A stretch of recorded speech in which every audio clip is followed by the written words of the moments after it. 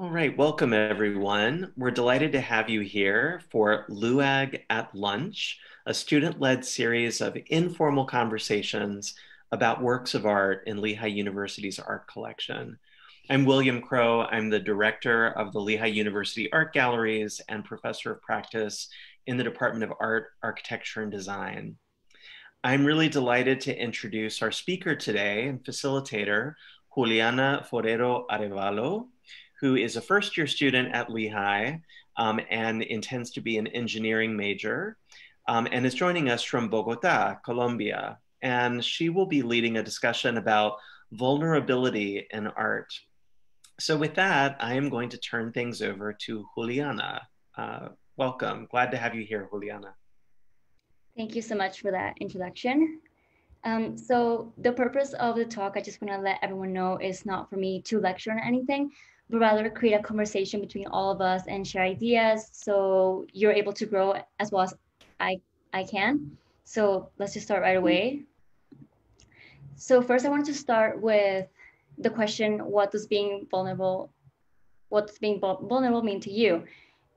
So if anyone wants to share or type it.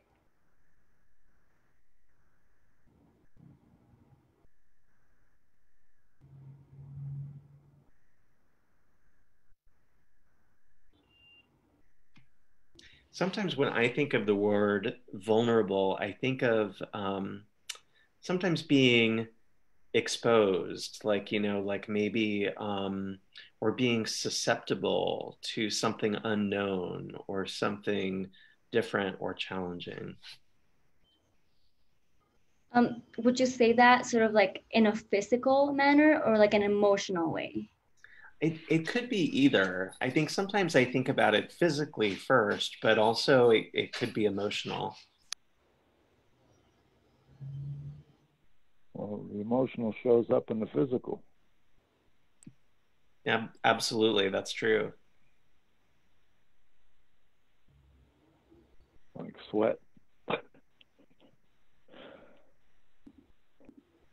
Yeah, I would definitely say sort of when I first started thinking about this, I would say that sort of I feel like this can vary between people. Not everyone feels sort of vulnerable in the same situation. So for example, maybe public speaking for some people that might be really out of their comfort zone, but for someone else it might be camping.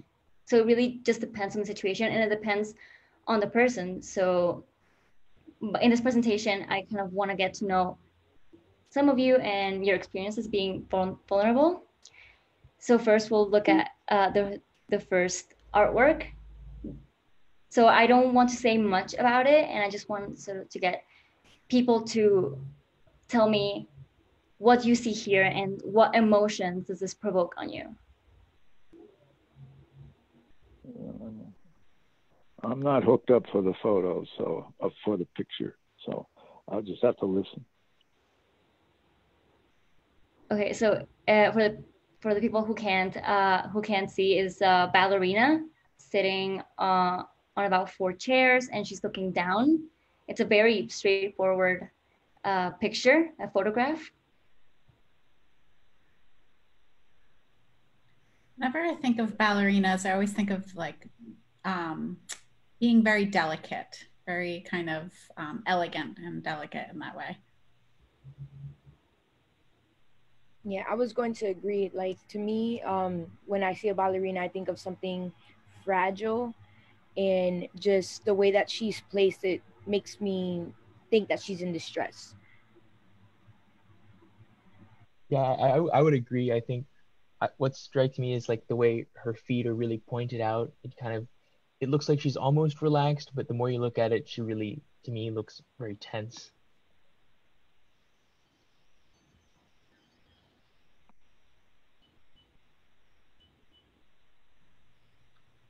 You have some comments in the chat box.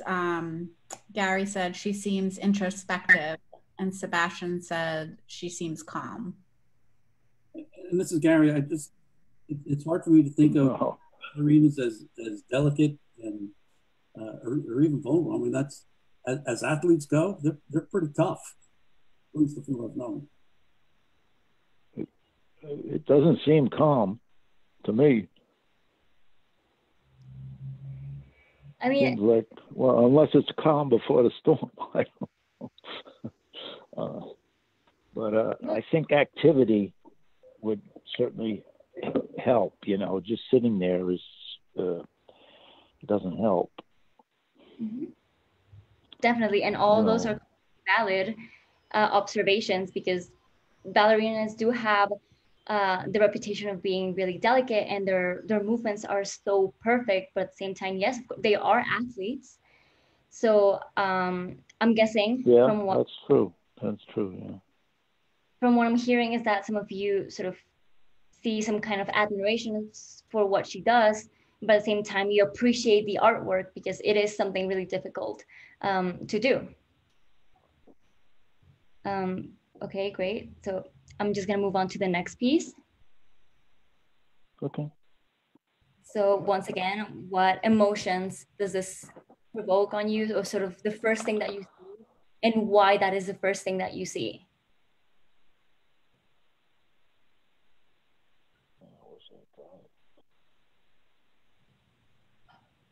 For me, this is very nostalgic, something like a memory or frozen in time in that way. Yeah, I would agree that this this painting does have that nostalgic feeling. For me, it just instantly made me feel calm, because I kind of like see a moment of like mother and daughter, you know, kind of just being out and with what looks like a dog.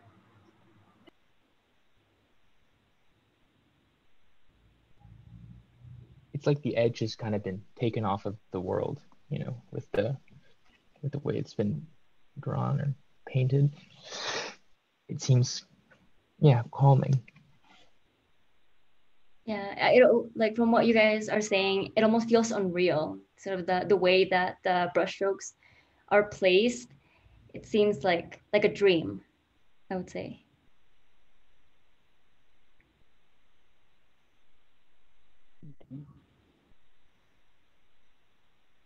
So I just want to ask, why this painting makes you feel calm? Sort of like pinpoint something that for you makes this painting feel relaxing.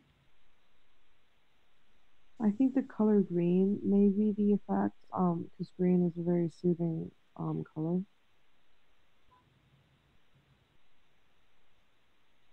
Yeah, it should be deeper than that.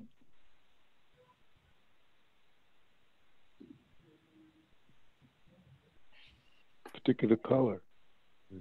I think also some of the imagery too, it looks like there's maybe a fountain in the middle, and it looks like maybe a woman on the left who's bending down to pet a dog, and that seems like a very calming thing to do, I guess, depending on the dog. But in this situation, yes. Oh, that's why pets, you know, during COVID here, pets are so important. Yeah, I would say too, the use of light, like the balance of the green, but also how the artist uses light in this really soft way where you can almost feel like the warmth of the sunshine is really calming as well. I completely agree. Feel it. Yes, I feel it. Yes, definitely. I would say that you can almost feel it, like it's reaching out to you. So go to the final piece, and then we can talk a little bit more in depth of sort of why we felt how we felt. So this is the last one. So same dynamic. If anyone wants to share why they enjoy it, why they don't enjoy it, you're more than welcome to.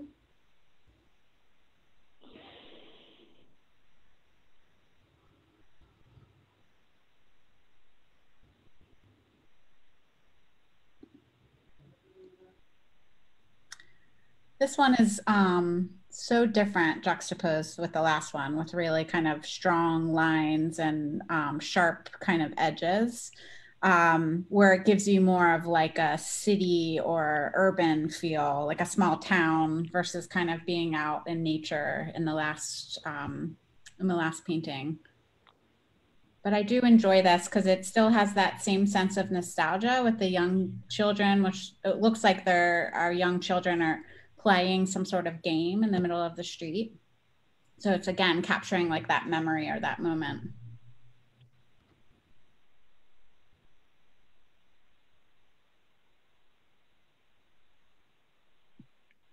I think what stood out to me at first was kind of like the fact that the town looked kind of like run down and stuff like that.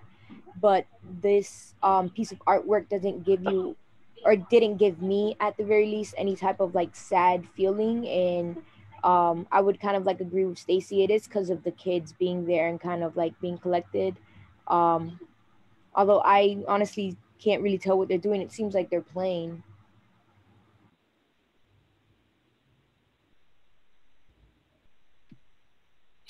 I would agree with what Sarah was just saying. I look at this group of people and we're kind of behind them or some of them, and I want to know what's happening there and what are they up to. And I also notice the size of the people in this work of art, that they're relatively small compared to the buildings and the landscape. So even though there's an activity happening in the middle, it's the people that we saw in the other two works of art took up much more space in the work of art than these people do. Just sort of referring to that in a comment that I saw in the chat, it sort of like like it was said, the focus is not really on the people, but at the same time it sort of is, and that's what gives it this calm ambiance, I would say. They're doing their own thing, and even though they're not the main focus of the painting or the print, it still evokes some type of feeling. So by this sort of looking at the children and what they're doing, would you say that looking at people evokes a more calm feeling? I think it really depends on the gesture they're making. If, for example, like the last photo, the mother and daughter are just like sitting or standing there in a pretty silent mode, it would be different from, for example, a group of kids running around. Yeah, very true. Okay, so we can move on to other activities. I just want to see which one do you relate the most to, or maybe the one that sort of you would hang this on the wall of maybe your living room or your bedroom. So if you can put it in the chat.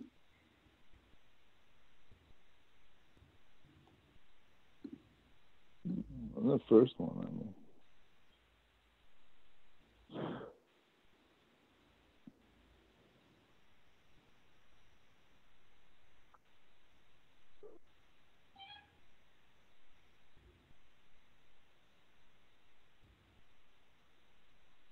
Okay, so a lot of variety. Not a lot of people picked the first one, and that's completely valid as well. Yeah. Okay, so now we're gonna shift more of like connecting what we see and why we see that and why we concentrate on that. So pulling it back to the main idea of vulnerability, how do you think, or maybe if you even think that your cultural background affects your perception of vulnerability?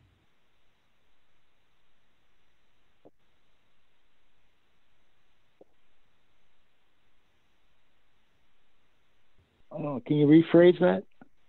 Yeah. So maybe would you say that your upbringing or the environment where you grew up had an effect on your values, especially vulnerability and what you see as being vulnerable? Yeah. Oh God, that's a tough one. Yeah. Well, there's some heredity in there too, you know, you can't help it. Mm-hmm. It's just the way the gene. It's the way they're put together, the genes, or what's missing, or. I think just from the three photographs, right? So I grew up in the city. I was born in New York City. So that third picture of the more guess, urban kind of look. I wouldn't feel vulnerable in that situation because I'm more familiar with it. I grew up with that. The second one was more calming to me. I don't know that I would feel vulnerable in either kind of situation, but that certainly colors when I would feel, or my background definitely colors when I would feel vulnerable. And just as an example, I'm a city guy. I visit a friend out who lives in the desert of Arizona. We're out in the desert at night, and I was frightened, a grown man frightened in the dark because it was just so unworldly to me. And that's just because I'm not used to it. Mm-hmm. Definitely. So from what you're saying, I would say that there's a sense of physical vulnerability because it was sort of a different space that you weren't used to, but at the same time that pulls to your emotions. And I feel like we're always changing how we see things, and sometimes feeling out of our comfort zone really affects the way we look at other things.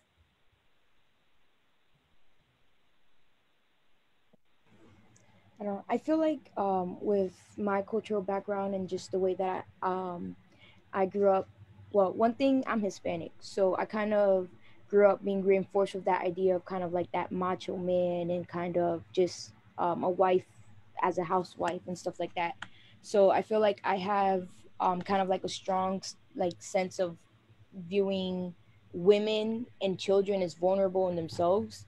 So like in the first picture, seeing like the ballerina there just by herself, kind of just in that state, like automatically to me, I felt like she was vulnerable, just being there alone, like not protected.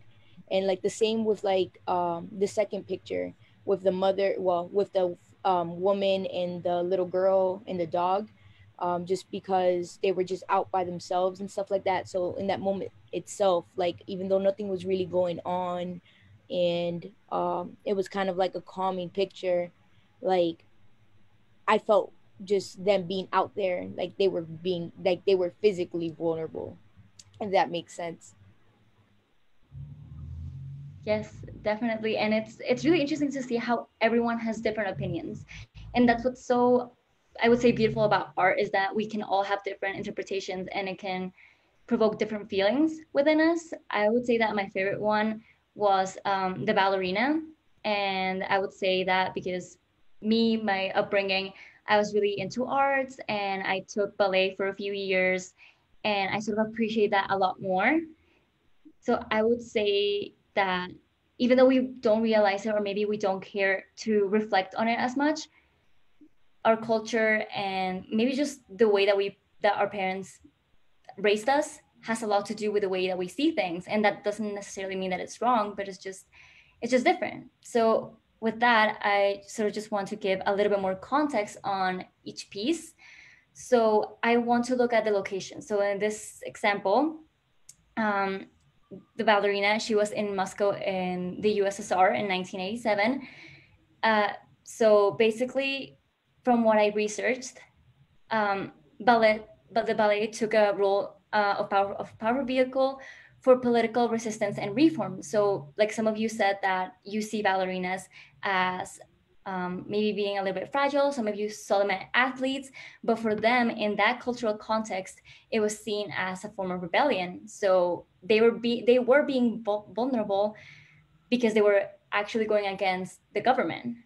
So, does anyone want to sort of build on that, or maybe see how that changed your perspective on the artwork? Yeah, definitely, because it could also be seen as as a way of being strong, because it's not easy to rebel against big powers like a government above all. So I think that makes them seem a bit stronger than I interpreted at first, I think. It definitely changes my perspective as well. Like looking at the picture, knowing that she doesn't seem like she's sitting down, sad, distressed about something. She seems kind of like more she's there, like sitting down in thought, kind of like just solid on her opinion. It's kind of more of like like she's sitting there to kind of like show off her strength. Like she's not going anywhere. Like she's not just gonna kind of roll over to whatever's going on, rather than sitting there because she's like upset over some guy or something. There's a lot going on in that ballerina one. Mm-hmm. Yeah, I like how you said that sort of being strong while she's not really doing anything, because Peter Turnley, the photographer that took this, this picture is part of the Moments of the Human Condition series, and he defines the series to sort of seeing how people just are in their environment. And so for some people, this picture, like I said at the beginning, it was just a normal picture of a ballerina. But knowing the background and the context of her culture, we now see that such a subtle movement can bring so much power to her artwork. Yeah. Oh, yeah. Oh, absolutely. Yeah, a lot of power. Yeah, maybe we sometimes don't realize that because we see things how we're used to seeing them. So we're going to move on to the next one. And this was in France in 1895.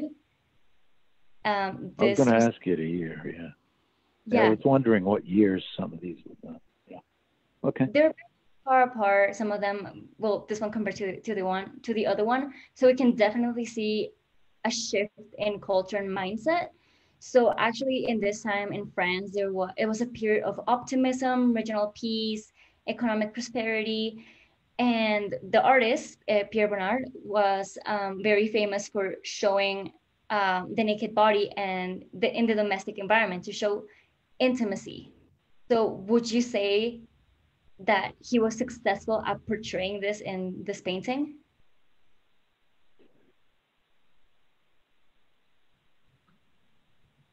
Yeah, I would say so. I mean, he's really captured this kind of intimate moment of the family dynamic between the young mother and the little girl and the dog.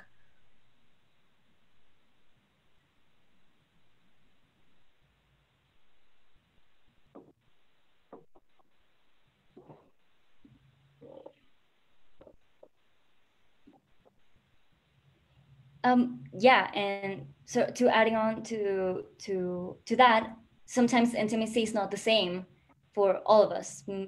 For example, Bonnard says that he wanted to represent intimacy in the naked body. However, this is not really close to that, but it still represents some type of intimacy. And maybe here I am just sort of guessing that this is what he thought that being intimate was, and that might not apply to everyone, or if somebody was to share about if they think that this is intimate for them. Yeah, it's not digging too deep. Yeah. Pretty physical. I mean, I don't know. It's a lot more than, I don't know how much emotion there. I'm not looking at the picture, but just nudity is, I mean, superficial. Mm-hmm. I think one thing that for me makes this very peaceful and feels very intimate is not just the figures that are represented or the scene, but the way the artist has used paint. I think one of the words that came up very quickly was memory or nostalgia from the past. And it seems like this artist is using the paint in a really specific way to kind of maybe get us to think about some of those ideas of peacefulness or intimacy or maybe memory. Yeah, definitely. And maybe that connects to his values and what he wanted people to feel. And from what people have said, and it sparks a lot of different emotions. So maybe we have to put ourselves in this person's shoes, in Pierre Bonnard's shoes, to see what he wanted to express, or maybe not, or maybe we can just take it as we want, because that's how we feel. There really aren't any rules for this. Okay, and since we're running a little bit out of time, we're just gonna jump into the last one. So this was in Harima in Japan in 1951. So the painter was Toshi Yoshida, I'm pretty sure if I said that correctly. And he grew up in a very cosmopolitan way, but had a passion for traveling. And somebody said when we looked at this painting that because of their background, they felt more comfortable with this. And that's sort of why the painter did that, because even though he would travel a lot, he would sort of see the beauty of the places that he went to. And this is just my interpretation of it, but maybe he saw his home just in a different perspective, and maybe that's why he felt vulnerable. So would you say that you feel more comfortable in places that are like yours? For example, like if you grew up in a city, would you feel comfortable and at home if you're in another city, even though if it's not your own? That's a good question. I'd say more likely, but not definite.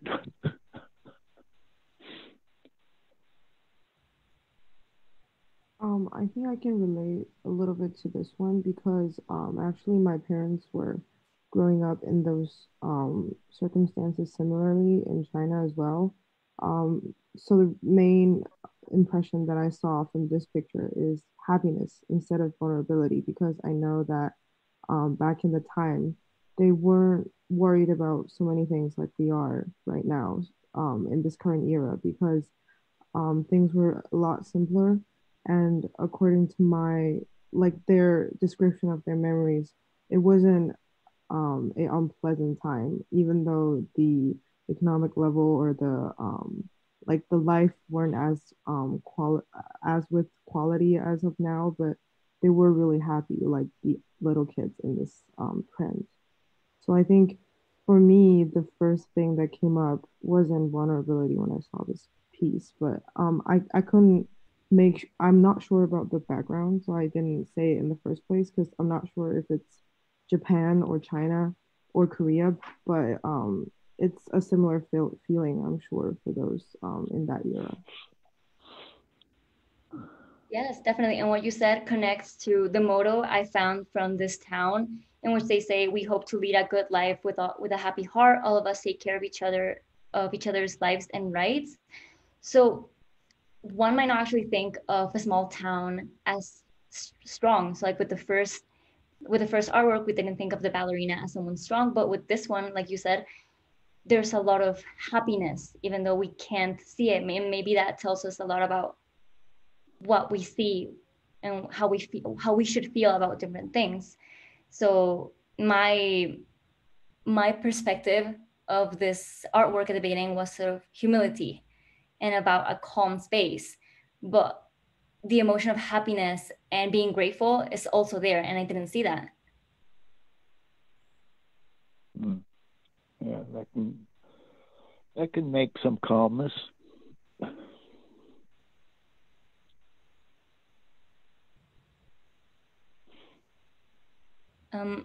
Okay, so since I think we have just 1 minute, I just want to end with sort of a reflection and look back at the exercise that we did of choosing the paintings. So do you think your attraction to the artwork that you chose was influenced by your values, or was it more of just like the aesthetic look of it, or why were you attracted to them? My values. I don't think aesthetics.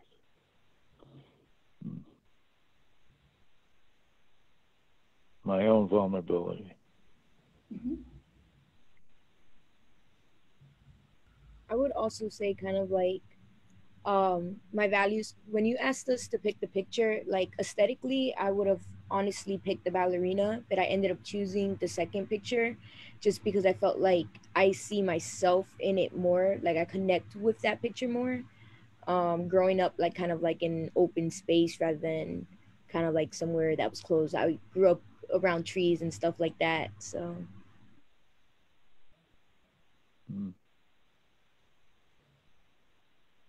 Yeah, and by the comments and by some of the chat messages, each of you chose it sort of like on different things. Some of you by personal experiences or just some attraction that you felt, and that's completely valid. But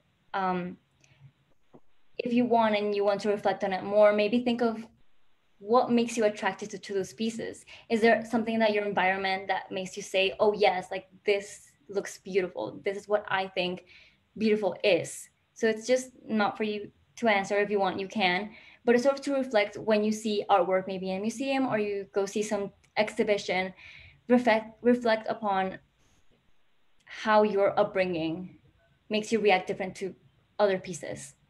And that's sort of the purpose of this talk. And I hope that everyone enjoyed it and they got to see a different aspect of looking at artwork and how there's so much meaning behind it that sometimes we don't see, or we're blinded by it, by our cultural differences. Thank you so much, Juliana. And as you just stated so eloquently too, works of art change as we change, you know, as we look at them in museums and galleries or even online, you know, our experiences, our upbringing, our culture, our language can really affect the way that we interpret works of art. So I think this was a great exercise in that. I want to thank everyone for joining us today, and to especially thank Juliana Forero Arevalo for facilitating this conversation. You can join us for more online programs sponsored by the Lehigh University Art Galleries. If you go to our website, LUAG.org, programs come this 7 creative writing program, doing democracy exhibition, and we have 2 student-led programs tomorrow. Take care, everyone. Thanks again for us today.